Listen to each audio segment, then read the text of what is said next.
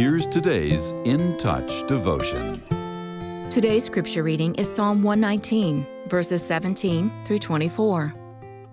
Deal bountifully with your servant, that I may live and keep your word. Open my eyes that I may behold wonderful things from your law. I am a stranger in the earth. Do not hide your commandments from me. My soul is crushed with longing after your ordinances at all times.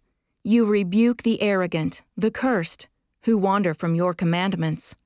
Take away reproach and contempt from me, for I observe your testimonies. Even though princes sit and talk against me, your servant meditates on your statutes. Your testimonies also are my delight. They are my counselors. The process those of us who are believers employ for applying scriptural principles is often misunderstood. In 3 simple steps, we hear, believe, and apply. But we must also explore and discover as we continue to grow. To explore a biblical principle means studying Scripture to understand what the surrounding context is, what its lesson means for your life, and what it reveals about God. Furthermore, we must consider how all this relates to the rest of the Bible.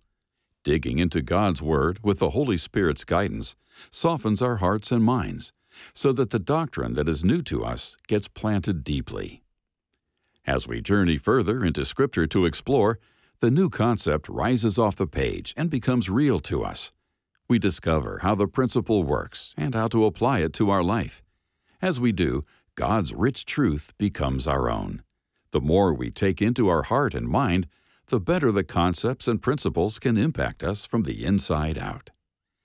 A believer who has little to say about God's work in his life is probably not applying Scripture. Simply hearing and believing doesn't make a concept yours. See James chapter 1, verses 22 through 25.